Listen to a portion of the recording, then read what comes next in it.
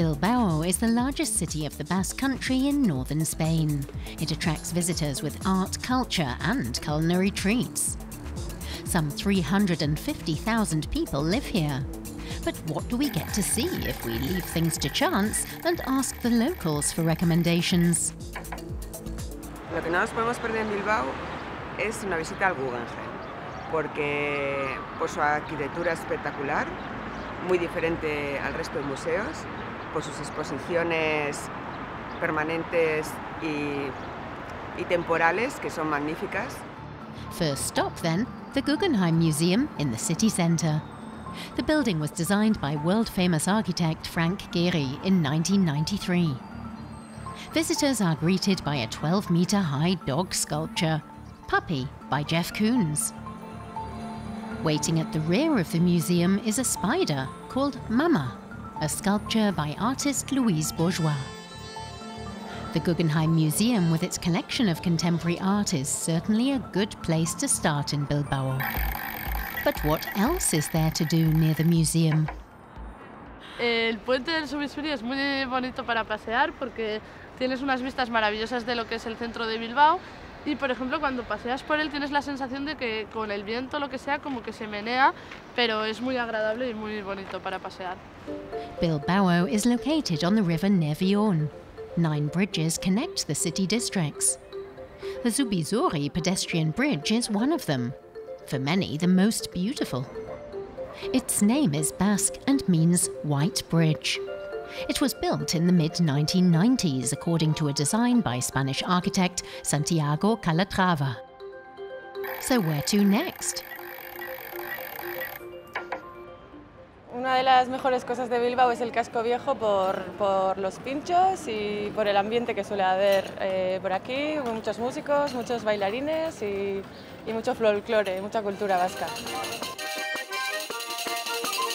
We'll find out more about pintxos in a moment, but first we're going to enjoy the hustle and bustle of the historic district on Bilbao's west side.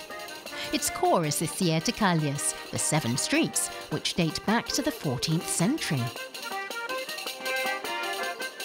There are lots of shops, restaurants and cafes here. But what should you order here?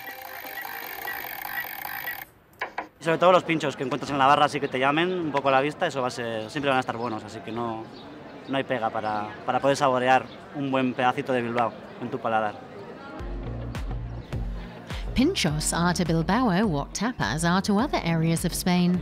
They can be found in countless bars and restaurants, for example in Toma y Daca. Jesus González works there. He shows us what's on offer. Los pinchos es lo más típico que hay en Bilbao, ¿vale? Es un pequeño almuerzo que hay entre horas o a la mañana. Tenemos una gran variedad de ellos, ¿vale? Y diferentes. Casi siempre salados, muy pocos vas a ver dulces. Este sería las albóndigas de buey, nuestra especialidad, ya te he dicho, vienen 2 en el pinchito. Te quedas muy a gusto con ellas.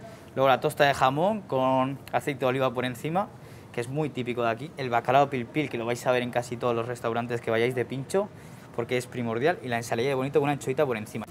On to the next location, recommended to us by a local expert.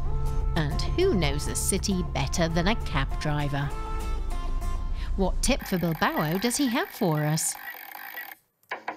Es muy recomendable subir al monte de Artxanda, porque desde allí se tiene una visión general de toda la ciudad. Y además desde arriba pues permite ubicar todo dónde está la ciudad y hacer un pequeño organigrama mental de a dónde podemos ir a ver todo lo que tenemos y dónde está distribuido dentro de la ciudad.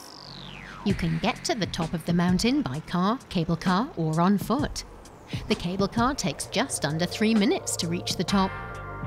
The outlook is perched at an altitude of 250 meters. It's the best panoramic view of the city and yet another angle from which to appreciate Bilbao.